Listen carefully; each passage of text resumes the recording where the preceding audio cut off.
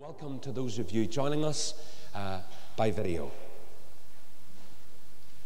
Tonight we're reading from 2 Timothy chapter 2 and verse number 20. But for what we were doing last week, let's go back just to cover the area from verse number 14. Of these things put them in remembrance, charging them before the Lord that they strive not about words to no profit, but to the subverting of the hearers. Study to show thyself approved unto God, a workman that needeth not to be ashamed, rightly dividing the word of truth. But shun profane and vain babblings, for they will increase unto more ungodliness. And their word will eat as doth a canker, of whom is Hymenaeus and Philetus, who concerning the truth have erred, saying that the resurrection is past already, and overthrow the faith of some. Nevertheless, the foundation of God standeth sure, having this seal: the Lord knoweth them that are his. And let every one that nameth the name of Christ depart from iniquity. But in a great house or a stately mansion there are not only vessels of gold and of silver, but also earthenware, of wood and of earth, and some to honor, some for noble purposes, and some for not so noble purposes. If a man therefore purge himself from these, he shall be a vessel unto honor, sanctified, set apart, and meet for the master's use, very useful to the Lord, and prepared unto every good work. Flee also youthful lusts, but follow righteousness, faith, charity, peace, with them that call on the Lord out of a pure heart. But foolish and unlearned questions avoid, knowing that they do gender strifes.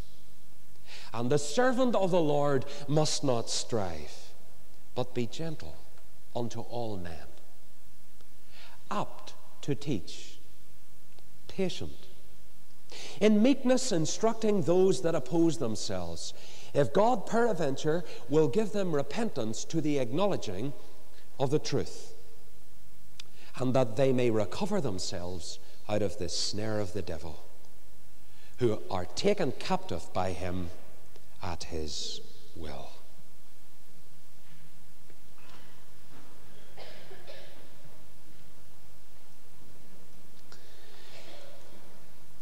Now we come right in again at verse number 18 to the image of the bad workman. Last week we saw the skilled Bible teacher at work as a man going to plowing a very straight furrow. As a civil engineer laying out a motorway or a freeway, going straight. So the skilled Bible teacher in the hand of God, as he takes the Word of God and teaches young people and older people and boys and girls the Scriptures, he goes very straight, and if he's rightly dividing God's truth, then the people will not be confused. They'll follow on to blessing. But unfortunately, there are those who will rise within the ranks of the Christian church who will not be good workmen. They will be bad workmen. And instead of plowing a straight furrow, Paul switches again, what a writer he is, and picks up another metaphor. He says, this time it's not plowing a straight furrow, it is the archer. How well we remember that famous girl from Lisburn in the Ulster representing Northern Ireland in the Commonwealth Games. And do you remember that tremendous effort she made in archery? And I always remember how that she just missed it by a whisker. A few points, getting the gold medal, and how very gracious she was about it. How proud we were of her, representing a very good side of our beloved province that a lot of people aren't aware of across the world. And I remember watching that girl aiming for the target. But here is the archer, he says, at work. And the word is that he swerves from the target. Notice verse 18. It is as though the truth, the word of God, is like a target with a bullseye in it. And here comes this archer and a preacher, if you like. Let's mix our metaphors. And he starts to teach the scriptures. But instead of aiming to teach God's word and say exactly what it says, he swerves away from the target. And his arrow heads away out across the country. And this metaphor, of course, is very apt. It means that he sets out, and you would think he's going to hit the bullseye, hit the target, but he misses the mark. He deviates. He swerves from the target. Now, obviously, he was entrusted with the Word of God. But a very fascinating thing is, you see, that here are all the spectators watching him or her. And as it goes out, suddenly it swerves away from the target and all the spectators follow it. Now, Wimbledon's coming up soon. Oh my. I might as well retire out of the house for a fortnight when Wimbledon comes. And it's fascinating and how the nation gets involved. And you remember that television ad that I forget what it was about now, where they have the people watching the ball going from one end to the other. And how on earth they sit at Wimbledon all day and go like this for hours on end? They must be absolutely dizzy, especially when that gentleman from New York is playing, Mr. McEnroe. But the fact is that, you know, spectators watch a sport. And obviously archery was a sport in Paul's time, and he is implying that as these fellows, if they were a bad archer, would swerve away, so the spectators would watch the arrow where it goes. They would themselves be led astray in their sight if he misses the target. And that is exactly what happens. Whenever somebody takes the Word of God and aims to preach it, but deviates away from the truth, if it's straight on the target, the people will see it straight. If it's crooked, the people will see it crooked. And people can follow. So it is very important that when we are preaching the Word, that we aim straight, because if we aim at nothing, we're sure to hit it. Now notice that he says, I'll tell you two men, he said, that you know very well, who have done this very thing. Notice verse 17. These men have swerved from preaching the truth, and their word will eat as doth a canker, of whom is Hymenaeus and Philetus, who concerning the truth have missed the target, saying that the resurrection is past already, and they overthrow the faith of some. Now obviously these two Bible teachers had risen up, and they had taught that there was no bodily resurrection to come. Now, Christians believe that if a Christian dies on earth before the Lord comes, their body goes into the earth. But that when the Lord appears at the last trump, the voice of the archangel, the trump of God, and the dead in Christ shall rise first. Then we which are alive and remain shall be caught up together with them to meet the Lord in the air. So shall we ever be with the Lord. Now Christians are waiting for the return of their Lord, that trump. And our loved ones who have died in Christ, they'll come out first. A bodily resurrection. So that, I know I've taught this before, but it's important. If you're standing around a graveside of one of your loved ones, and somebody is standing there preaching and saying, O death, where is thy sting? And O grave, where is thy victory? And the tears are pouring down your face, you know very well that that seems to deny something. O death, where is thy sting? O grave, where is thy victory? Because it's very obvious that death has had a victory and that grave has a sting. So you see, the Bible teaches very clearly that it is inaccurate to say at a graveside, "O death, where is thy sting? And O death, where is thy sting? And O grave, where is thy victory?" It teaches in Paul's letter to Corinthians that when this mortal shall put on immortality, then shall come to pass the saying that death is swallowed up in victory. O death, where is thy sting? O grave, where is thy victory? And when the dead in Christ rise out of their graves, their souls already with the Lord, absent from the body, present with the Lord if you die now before the Lord comes if you're a Christian. But the body comes out, and as it comes out, and that tremendous resurrection, then as it comes out, that soul will be able to say, "Ha ha! Where's your victory now, death? And where's your victory now, grave?" It is a victory until that happens, isn't it? And the Lord Jesus procured that great victory at Calvary, and in that coming day it will be seen. What a day, glorious day that will be. So let's not get it mixed up. It's very important that we remember that that's what that statement is for. Now, Paul taught this. You'll read that in Thessalonians. For those of you who are just baby Christians, come to know the Lord recently, you've never heard this truth before, I've always got to remember that in this congregation there are people who have never heard these things before. And I can't take it for granted that you all know these things. So, just remember, 1 Thessalonians 4 is the chapter for you before you go to sleep tonight. And there you'll find this truth taught.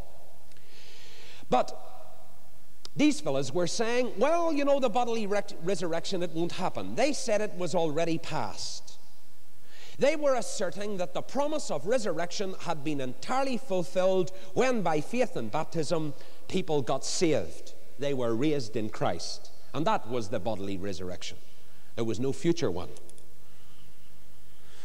Saying, verse 18, that the resurrection is past already. And these false teachers are marked by this fact that they constantly dispute about words. And what do? According to verse 14 of this chapter, notice it. The man who teaches the word, who misses the target, you'll find very often this is what he does. He substitutes the word of truth. Notice your notes, 1 and the first one. He substitutes the word of truth for hair splitting. He will dispute about words for days on end, and he'll substitute what God says for splitting hairs. And that's exactly what verse 14 says. Of these things put them in remembrance, charging them before the Lord, that they strive not about words to no profit, but to the subverting of the hearers. And unfortunately, I've heard a lot of this, where sometimes you will get Bible teachers together, and instead of really hitting the mark, they will split hairs. And it's frightening to hear it. And they'll argue about words for a long time. Now, this kind of thing has two effects. When you hear people hair splitting and arguing about words and roots of meanings and so on and so forth, and they're not really teaching you God's word, it leads you away from the Lord. You get tired of it. You get fed up with it. And people who are fed on this kind of thing, they are led away from God. And many, many pulpits across Britain in these days have had hair splitters. I know I'm not the one to be talking about this subject. I know what you're thinking, you lot. But hair splitters in the pulpit who have preached about the differences in words to the extent that they haven't preached God's word.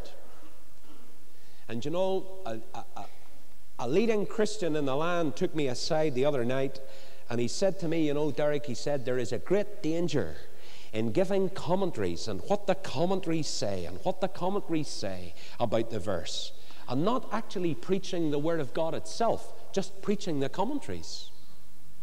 And that was a word to all of us who preach. Well, it leads people away from God. And then notice in verse 16, it does more than that. For they will increase unto more ungodliness. It leads people away from true spirituality. And it advances them onto more and more ungodliness. And the more they go on disputing about words and words and words, and the lovely Lord Jesus, you know, you can't you can't find him in the middle of it all. And it's supposed to be in his name, and it's supposed to be his service, and he's supposed to be Lord, and all you hear is hair splitting and arguments about words, and he is not to the fore. You see, Christ must be central to all true biblical preaching. He must be the one that we're exalting. He must be the one that we're gathering people to. We must preach Christ and him crucified. That is important. Not that words aren't important, they are very important. But let the study of words in Scripture lead us to him, not to ungodliness and argument and disputing and division. And notice what it does. In verse number 14, it ruins the hearers, and it spreads, thirdly, infection in the community. Their word will eat as doth a canker. Mind you, that's frightening, isn't it? The power of the people who say they are teaching the Bible, but are not really teaching the Bible, but are just merely debating the Bible and arguing about words in the Bible, their word will start to eat into the very community. What about that word last week about the great John Knox, when it says of him that when he preached, the people lived? Because he was preaching the word. And that has happened in days of great revival. When revival, people whose hearts are touched by the Lord and they really preach the word of God, there's power in their preaching. And the people live. The church revives. People are blessed. They can't wait to get there. There's power in it. There's blessing in it. There's refreshment in it. There's challenge in it. Whenever they really hit the mark. But when they veer away off the mark, then the people start to argue among themselves, and they start to divide among themselves, and God's people divide among themselves, and they start to wander away from the Lord, and very often the pulpit can be blamed for much that's happening because it's not giving a certain sound. How can the people be called to battle, says the word, if the trumpet gives an uncertain sound? So yes, it's very serious. Now Timothy, look fella, he's saying, you've got to hit it bullseye. You've not got to swerve from the target. Preach the word, Timothy, and rightly divide the word of truth. Plough a straight furrow. Lovely images. We don't want the community to be infected by it. And you know, I could talk about this for a long time. When I think of the paganness of the United Kingdom at the moment, by and large, and I think of tens of thousands, even millions of men and women who have moved away from the Christian faith, it is because very often that when they go to a place of worship, they don't hear the word of God. They hear a homily or a story or a little bit of philosophy for 10 minutes, and dear help him if he goes over 10 minutes. And an excuse of a thing. And there's nothing in it for them. So they move away. There's nothing that can fill a church building like the power of the preaching of the word. There's nothing that can take the canker out of a city like the power of the preaching of the word. This can do what politics can never do, or politicians can never do. You can't legislate the change of people's hearts. It can't be done through legislation. It can only be done with the Spirit of God working in people's hearts and drawing men and women to the Savior and to the cross in repentance, where they are born again. And that comes. Faith cometh by hearing, and hearing by the word of God. So this is a great passage, and we need it in our day. Their teachings are dangerous as blood poisoning to the body, and spread like a sepus from a wound. Whenever they start to teach impure doctrine and don't preach the word, they upset people's faith, according to verse 18. Overthrow the faith of some. Is there somebody listening to me tonight and you have had your faith overthrown because you've been listening to false doctrine and people who do not preach the word of God? And you've been overwhelmed by philosophy, or you've been overwhelmed by something else, other kind of teaching you've been listening to that's robbed you of the simplicity that's in the Lord Jesus, that even a little child can rejoice in. I know I always tell you, I know, but I enjoy it, about the little lad in Ireland who got saved. And the skeptic said to him, "How do you know you're saved, son?" And he replied, "How do you know you're not saved, sir?" "I know rightly I'm not." "Well," said the little boy, "I know rightly I am." And I often think of that little child. "I know rightly I'm not." "Well," he said, "I know rightly I am."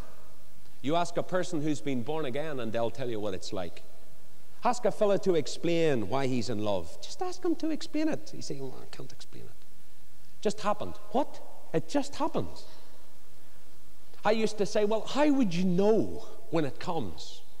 And they all used to look at me as if I was simple in the head. "You'll know, Derek. You'll know." Boy, they were right. All I can say is that it's like a swallow migrating. Ask me to explain it. "The wind blows where it listeth," said Jesus, "and thou hearest the sound thereof, canst not tell whence it cometh or whither it goeth. So is everyone who is born of the Spirit." When you are born again, you cannot tell whence it comes or whither it goes in that sense. It comes from the Lord originally, but my, it's a miracle. But you sure know it has happened. I can't explain to you tonight, my friend, why the Lord Jesus loves you or why he loves me. I can't explain that. I don't understand that. But when I come here on a Lord's Day morning and we sit down around this table and we remember the Lord in the breaking of the bread and the drinking of the cup, I tell you something I'm beginning to understand. I might not understand why he loves me, but I'm beginning to understand a little of how he loved me. He loved me unto death and loved you unto death. And don't let anybody rob you of that simple, powerful gospel truth that Christ died for the ungodly. And if you're not saved tonight, repent of your sin and put your trust in him, and you'll be saved and know it and have the power of the Holy Spirit in your life to guide you and bless you through all of your days. Don't let any people like the archer missing the mark, any bad workman swerving from the target, draw you away from the faith that's in Christ Jesus. Don't let your faith be upset. Is there somebody tonight with their faith upset? Don't let them upset you. Don't. That's what Timothy is warned of. Because, verse 19, this is very interesting. Despite the fact that there will, even within the ranks of the Christian church, be men come up who are false Bible teachers, I want to tell you something, Timothy, says Paul. There's one thing that remains absolutely secure. That is the true church of Jesus Christ. It remains secure. The foundation of God standeth sure. The true church of Christ is not based in Geneva. It's not based in some office. It's not a uniting of churches by men. It exists already. It exists not of bricks and mortar, but of people who have come to know the Lord Jesus as their Savior in their heart and lives. The Holy Spirit lives within them. They are part of the Church of Christ universal, and it stands absolutely secure. And there are two seals. There are two seals to this. Having this seal. Number one, the Lord knoweth them that are his. The Lord knows who are truly born-again people who have really rested in his finished work and trusted Christ as their Savior. He knows them. I can't tell them all. There can be some who could have done it and I wouldn't think they have. There could be others who may have done it and maybe they haven't and I thought that they had. But the Lord knoweth them that are his. Let's always remember that. The Lord knoweth them that are his. And then there is this second visible seal. That's the invisible seal. The Lord knows. But the visible seal of born-again people is they are marked by holiness. Marked by holiness. Let everyone that nameth the name of Christ depart from iniquity. I had a letter from a member of this class recently, a very, very serious letter, asking me to speak in public about the fact that many Christians in plain Northern Ireland language are hooks. Now, if you're from England, the Lord bless you, that's got nothing to do with angling. Or somewhere else, or Scotland, or whatever. They are hooks. They are in business, and they would do you as quick as you could look at them. They say they are born again. They've got huge stickers on the back of their cars, prepare to meet thy God, and you'd need to because they do about 93 around corners. When they queue up for things, they are nasty. They go around telling everybody they need to be saved and that you need to be born again, sir, and all the rest of it. And then these folk who don't know the Lord look at them and they say, well, if that's what Christianity is, look at him, look at her. And this was a very, very serious letter, pleading that I do some exposition because this Christian had discovered a lot of it going on. Fiddling about in all sorts of areas. A friend of mine rang me up on the phone recently, Christian leader in this land, very intelligent man. He said, we've just done a survey of people who say they are born again in Northern Ireland, young people. And we have asked them what they think about premarital sex. And we put it into a computer, what they said. And we are staggered at the statistics that are coming out. That the vast majority of them believe in it.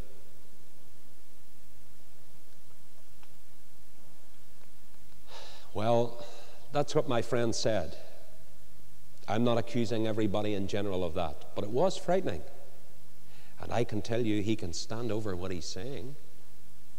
Do you believe in that? And say you're the Lord's? Because you see, let him, everyone that nameth the name of Christ, be pure. Depart from iniquity.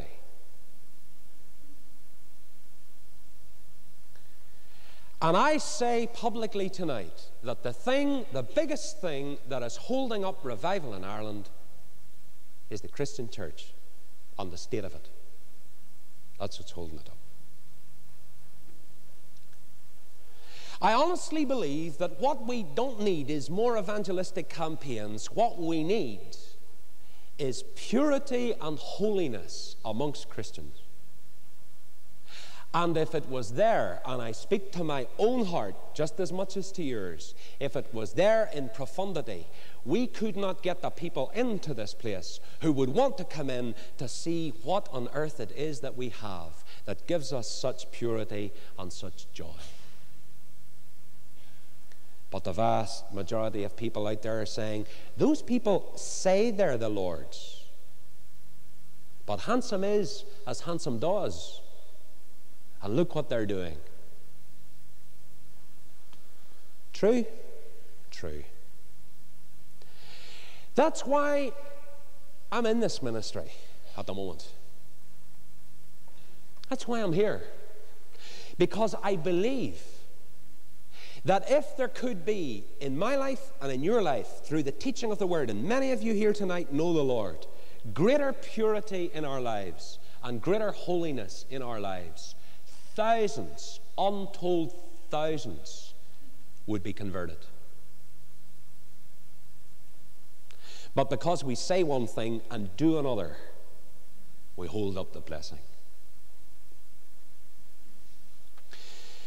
So it's a very serious thing. The mark, the visible mark of the secure church of Christ, the fact that it's there, are godly lives. And that's one thing that Satan can't counterfeit. There are lots of New Testament signs that the Christians had, which Satan can counterfeit in his own. You remember in the Old Testament, they could produce rivers of blood and so on, the magicians. So there are many signs in the New Testament that can be counterfeited. But there's one New Testament sign that Satan can't reproduce. And what's that? A fellow or a girl who is truly godly. He just can't produce it. He can produce all kinds of manifestations and hysteria and emotions and all the rest of it, but he can't produce a godly life.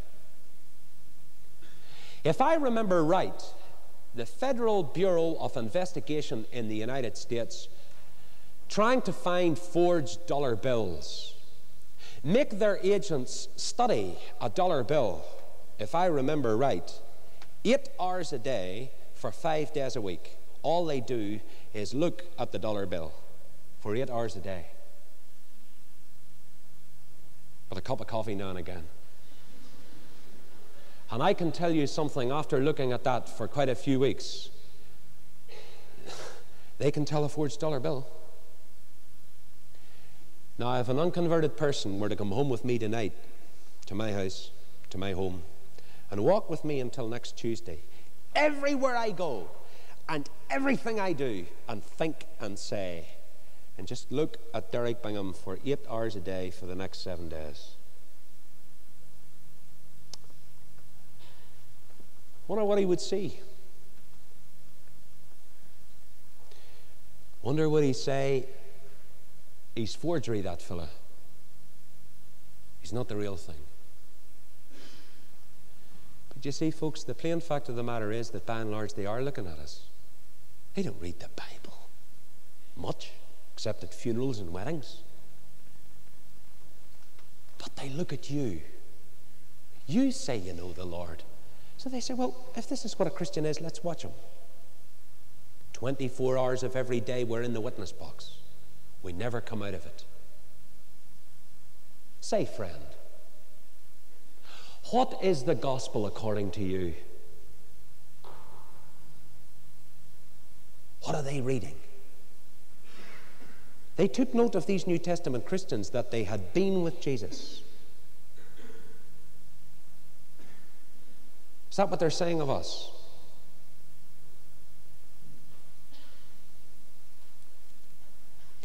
And that's why now that the allusion is made in this chapter, verse 19, to the Old Testament. And I just asked the Lord to give me grace to do this tonight. I don't think, we read half enough of the Word of God in public. I'm going to read a passage of Scripture to you now, and I want you to turn to it. Numbers 16. Now, you say you're wondering, Derek. No, I'm not.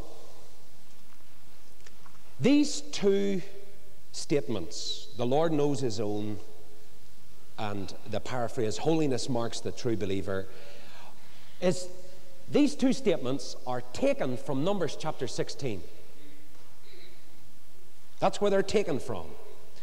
You'll find it in verse 5 and you'll find it in verse 26, but I want to read the context. Now, I want you to listen to this, because I can tell you, here's a mind bender, if ever there was one. Maybe some of you have never read this passage in your lives before. May the Lord speak to all our hearts. God is not joking when he says this. I know who are truly mine. And if you are mine, depart from iniquity. Now Korah, the son of Izhar, Numbers 16 and 1, the son of Kohath, the son of Levi, and Dathan and Abiram, the sons of Eliab, and On, the sons of Peleth, sons of Reuben, took men. And they rose up before Moses with certain of the children of Israel, 250 princes of the assembly, famous in the congregation, men of renown. And they gathered themselves together against Moses and against Aaron, and said unto them, you take too much upon you. Seeing all the congregation are holy, every one of them, and the Lord is among them. Wherefore then lift ye up yourselves above the congregation of the Lord? And when Moses heard it, he fell upon his face. And he spake unto Korah and said unto all his company, saying, even tomorrow the Lord will show who are his and who is holy, and will cause him to come near unto him. Even him whom he hath chosen will he cause to come near unto him. This do. Take you censers, Korah and all his company, and put fire therein, put incense in them before the Lord tomorrow. And it shall be that the man whom the Lord doth choose, he shall be holy. Ye take too much upon you, ye sons of Levi. And Moses said unto Korah, Hear, I pray you, you sons of Levi, seemeth it but a small thing unto you that the Lord God of Israel hath separated you from the congregation of Israel to bring you near to him to do the service of the tabernacle to the Lord, of the Lord, and to stand before the congregation to minister unto them? God's given you, fellas, your ministry to do. Is that a small thing to you? And he hath brought thee near to him, and all thy brethren and the sons of Levi with thee, and seek ye the priesthood also? For what cause both thou and all thy company are gathered together against the Lord? And what is Aaron that ye murmur against him? And Moses sent to call Dathan and Abiram, the sons of Eliab, which said, No, we're not coming up. We will not come up. It is a small thing that thou hast brought us up out of a land that floweth with milk and honey, to kill us in the wilderness. Is it a small thing you've done this? Except thou make thyself altogether a prince over us? Moreover, thou hast not brought us into a land that floweth with milk and honey, or given us inheritance of the fields and vineyards. And wilt thou put out the eyes of these men? We will not come up. And Moses was very wroth, and said unto the Lord, Respect not thou their offering. I have not taken one ass from them, neither have I hurt one of them.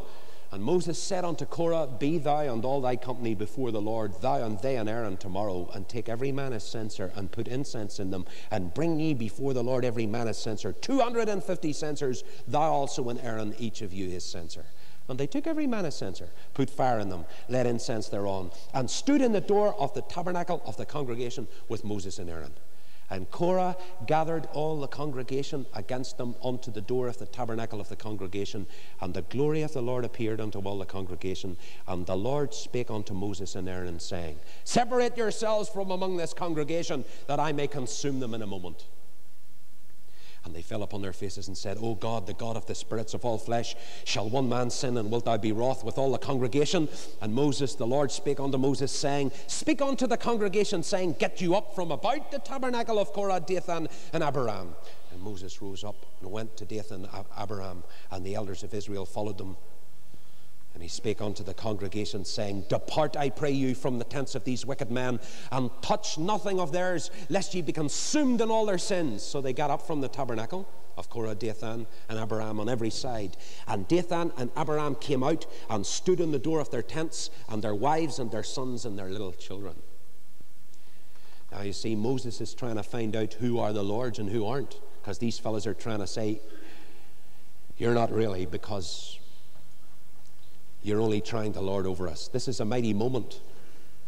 And Moses said, Hereby ye shall know that the Lord hath sent me to do all these works, for I have not done them of mine own mind. If these men die the common death of all men, or if they be visited after the visitation of all men, then the Lord hath not sent me. But if the Lord make a new thing, and the earth open her mouth and swallow them up with all that appertain to them, and they go down quick into the pit, then ye shall understand that these men have provoked the Lord. It came to pass, as he had made an end of speaking all these words, that the ground clave asunder that was under them, and the earth opened her mouth and swallowed them up, and their houses, and all the men that appertained unto Korah, and all their goods, they and all that appertained to them, went down alive into the pit, and the earth closed upon them, and they perished from among the congregation. And all Israel that were round about them fled at the cry of them, for they said, Lest the earth swallow us up also. And there came out a fire from the Lord, and consumed the 250 men that offered incense. So I think you can see very clearly from this passage, friends, in verse 5, notice it, of this chapter you've just read. Tomorrow the Lord will show who are his. And in verse 26, Depart, I pray you, from the tents of these wicked men, and touch nothing of theirs, lest ye be consumed in their sins. Now, that is the chapter that Moses was or Paul was thinking about as he lay in Nero's cell about to be executed. Isn't it amazing how the Word of God flashes into your mind and how God can use it? And he applies that very image. Let's go way back, thousands of years now forward. Let's go right again into our Bibles to 2 Timothy. And going back to 2 Timothy, let's get a hold of it in the passage again. 2 Timothy 2. Nevertheless, the foundation of God standeth sure, just as it did back in the days of Moses. The Lord knows those that are his. And if you are the Lord's, you'd better depart from iniquity, and especially those that are leading the people into iniquity. So that's a very solemn verse, isn't it? Now, Paul's a great teacher. Again, he's a great man for giving you a change, a relief in his teaching. He picks up another metaphor, yet again. I think it's the fifth one in this lovely chapter. And he says, now, the foundation of God will stand sure, and you'd better be holy in the way you live. You better be pure. Now, he takes another image to try and show what purity is. And he moves us into this image of the stately home in verse 20. In a great house there are not only vessels of gold and silver, but of wood and earth, some to honor and some to dishonor. Now let me rightly divide this. Here you have a beautiful stately home, a great house, a great mansion. And there are within this mansion utensils of different kinds. Pots, pans, dishes, and all the utensils of the great house. But they are, says Paul, divided into two groups. There are vessels of gold and vessels of silver for noble use. J.B. Phillips, I think, calls it in this verse for special occasions. And in particular for the personal service of the master of the house. And then there are other vessels of wood and earthenware, which, apart from being of a cheaper quality, they're resumed for menial use, ignoble use in the house, maybe in the kitchen or the scullery. And it always reminds me of my friend Bob Christie of Filey fame. Some of you know him. And Bob told me one day at Filey about the little Scottish woman who prayed in the prayer meeting in the church. Lord, she said, some of us, Lord, are vessels of gold. Some of us, Lord, are vessels of silver. Some of us, Lord, are vessels of wood. And you know, Lord, some of us are just plain mugs. Yeah, that may be true. I can't say it like Bob can say it. But I think there's more here than just that kind of statement. I don't think that this represents spurious members of the Christian church and genuine members of the Christian church. Rather, let's put it in the context of this mighty passage. I think he's still referring to false teachers and true teachers. There are vessels of gold and silver. The vessel of gold, the vessel of silver can stand the heat of the fire.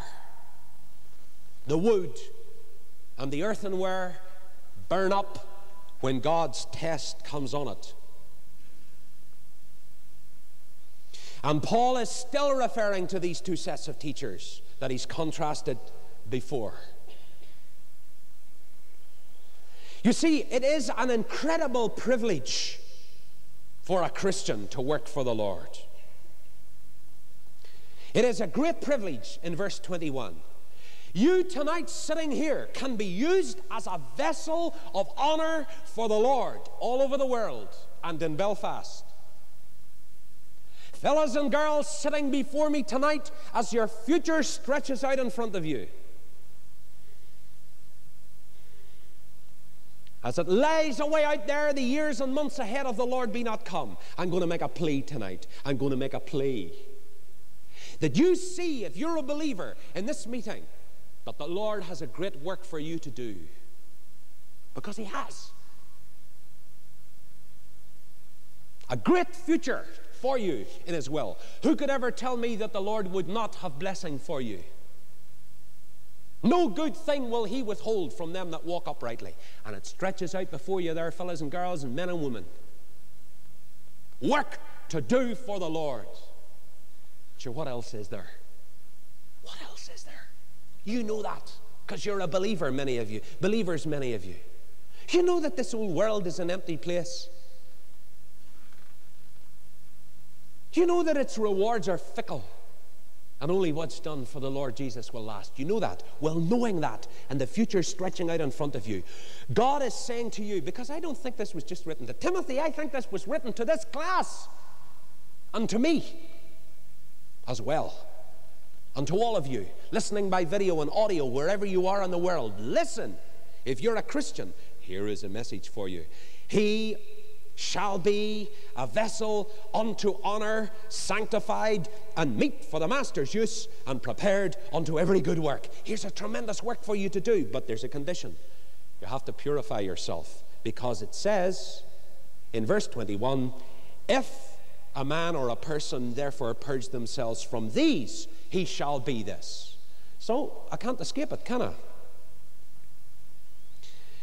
The vessel that will be used for noble use, set apart, serviceable for the Lord, and ready for every good work, is there any higher honor than that, has a condition. It must be a clean vessel. And there is some kind of reference here to self-purification as the indispensable condition of being useful to the Lord. Now, you can't escape it. There is some kind of self-purification that is absolutely necessary if you're going to be really useful for the Lord. You say, is that so? Yes, it is. Because it says in verse 21, if any man purge himself from these. Now, who's that from these? Well, the from these is obviously, in the context of Timothy, Hymenaeus and Philetus, the false teachers, and what they stand for. These men who are denying the fundamentals of the gospel and have lapsed into unrighteousness, you've got to pull away from that and not be associated with it. You've got to purge that from you. And I think to us tonight the application is we've got to purge ourselves from falsehood. We've got to purge ourselves from wickedness in our hearts and in our lives and with those with whom we're associated, because purity is the necessary condition of being serviceable for Christ. Or as my mum used to put it, son, purity is power. Now, I know that sometimes the Lord has used impure vessels to his glory. You say a contradiction. No. God used Assyria, a heathen nation, to chasten Israel. And God used the Babylonians to take them into captivity to chasten Israel. They were not pure vessels, I can tell you. But that was God using nations to chasten his people. That was national rather than personal. Here we're talking about something that's personal. If you are going to be personally used of the Lord, the condition is you've got to be a clean vessel. And there is no doubt that the overwhelming emphasis of Scripture is that God chooses to use clean vessels, instruments of righteousness. Now, I know that you've been forgiven if you've trusted the Lord as your Savior and you're cleansed in him. And that if you're saved, you cannot be lost. We've taught that, and we stand for it with all our hearts. Once in Christ forever, thus the eternal covenant stands. No man can pluck them out of my Father's hand. You're safe, and in Christ you're clean. But does that mean you can do as you like? I'm saved now, I'm cleansed through the blood of Christ, I've got nothing to do. No. Notice that there is an application here that we have to get on with. He's very practical. He says, Timothy, I'll tell you how you'll be a clean vessel, useful to the Lord. Well, you remember Alan Redpath put it, you can have a saved soul and a wasted life. Of course you can. But if you want to avoid having a saved soul and a wasted life, the first thing you must do if you want to be useful for the Lord, a vessel of gold and silver for a noble purpose for him. Verse 22, you've got to run, flee from youthful lusts. You've got to flee, Timothy. Now that's negative. You've got to run.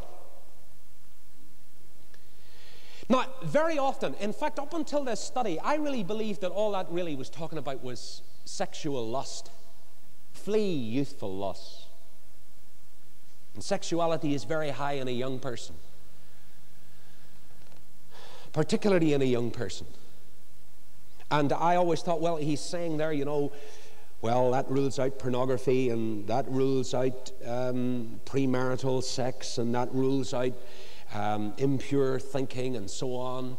That the sacredness of womanhood in a fellow's mind must be absolutely uppermost, and in a girl's mind, the sacredness of femininity and so on, and purity and morality must be very, very high. But you know, there are a lot more things in youth than just lust. Please notice there's nothing wrong with sexuality as such. I am always telling you that sex was not invented in Hollywood, thank the Lord. It was the Lord who invented it. He is for it. He invented it. He brought it about. It is sacred. It is wonderful. It is a gift from Him. But there are rules and laws set around it to preserve it, that it might be wonderful and fantastic and enjoyable and a blessing. Rules that He has laid down in His Word. But let me get on. In youth, it's not just impurity, immorality that is the only sin of youth. What about self-aggression? Did you ever watch 50,000 fellas coming from a football match and stand in the road as they come home, drinking their lager and their beer? Dear help you if you get in the way, or the opposing team get in the way. Not only that, you look all around you. One of the great problems of youth is self-assertion. One of the great problems of youth is self-indulgence. The vast majority of films on TV about young people play up self-indulgence. If it tastes good, taste it. Feels good, do it. Selfish ambition. I traveled with a fellow one day, not long ago, a long way. And I asked him about his future plans. And boy, he wanted to go here, and he wanted to go there, and he wanted to do this, and he wanted to do that, and the sky was the limit. And he never mentioned the Lord. Never once. Headstrong obstinacy, arrogance. These are the problems of youth. But when the Lord Jesus comes into a young person's life and is enthroned in a fellow and girl's heart, then all that fire of youth can be channeled for Him, and they become a blessing. Wherever they go, don't you let anybody despise you, Timothy, just because you're a young person. Don't you let those older men despise you. You fulfill your ministry. He was a young man who knew the Lord, and the Lord gave him power over the sins of youth. There are sins of middle age, you know. Suppose I'm coming into that bracket now. Sorry, Ivor, but that's the way we are, you and I. Isn't it true? There are sins that we have. Don't think I'm standing up here being arrogant saying, oh, you young people. No, no. There are peculiar sins to various stages in life. We have our own. May God preserve us from growing older arrogantly. And probably one of the greatest sins of middle age, fellows in middle age, coming into their 40s and so on, is ambition. And all kinds of things that come in then in old age. A lady in Manchester sat recently in her 70s, and she wept to me by the fire. She said, you know, Derek, she said, don't you think it's just young people and young men who have problems with sins? Old people have it too. I am a sinner. Now flee from all of those things. Now the word is seek safety in flight. You remember Moses fled from Pharaoh when he murdered the fellow in the sand? You remember Joseph and Mary fled from Herod's wrath? You remember that the Bible says that sinners are urged to flee from the wrath to come. So Paul is saying, you recognize that sin is dangerous to your soul, Timothy. Flee from all of those sins of youth. Don't linger in their presence. You see, there was Lot stuck in Sodom. And the angel said, we're going to wipe it out. We're going to destroy it. Now get out. And the Bible says, while he lingered, they laid hold on his hand. And they dragged him out, set him out of the city. He stood there, knowing that God kept his word. Couldn't have been a nephew of Abraham and not known that. He knew that God would destroy it. Yet he stood in that city, and the Bible records for us that he lingered. He hung back. He lingered. And I wonder tonight, are some of you lingering? Lingering with sin. Terrible thing. We are to get as far away as possible from it and as quickly as possible, just like Joseph did when the woman tried to seduce him. She left his coat in her hand and he ran for it. Flee youthful lusts. But there's the positive. Aim at is the meaning of verse number 22. Aim at, go after, like a hunter goes after his what he wants to catch, his prey. He pursues it like an army pursuing another army in flight. That is the meaning of the word. In hot pursuit of righteousness, faith, love, peace. If young people and middle-aged people and older people and old people were to pursue with all of their heart righteousness, faith, love, and peace, what a blessing there would be in the church. Will you pursue it? Flee from the other thing. But the positive side is run from spiritual danger, but run after spiritual good. Crucify the flesh, but walk in the Spirit. Be ruthless in your rejection of one, in combination with being relentless in the pursuit of the other. That's the secret of holiness. You want the secret of holiness? There it is. Flee youthful lusts. Pursue righteousness, faith, love, and peace. And here comes another metaphor. We move away from the utensils in the house to verse 23, to the servant in the house. And here's the servant in the great house, and I think the house must be the church of Christ. Here's the Lord's servant. And he is not to spend his time with word battles, verse 23. Foolish and unlearned questions avoid, knowing that they do gender strife. They breed quarrels. Don't have word battles. Don't spend your time in useless speculation. Sometime when I'm sitting with folk and they start to speculate and they start getting heckles up about speculation, and it's just speculation about the Bible, I just quit.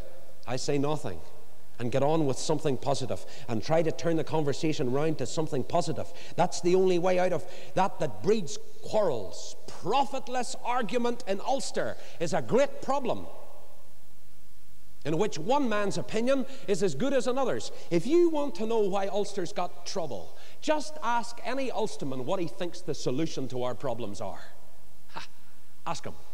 And then ask the next guy beside him, and the next one down the line. Sometimes I think the Welsh love the gospel because they can sing about it. Sometimes I think that the English love the gospel because they can talk about it. Sometimes I think the Scots love it because it's for nothing. But sometimes I think the Irish love it because they can have a good argument and a good fight about it. No. What kind of a man is this servant in the house? The servant of the Lord must not strive.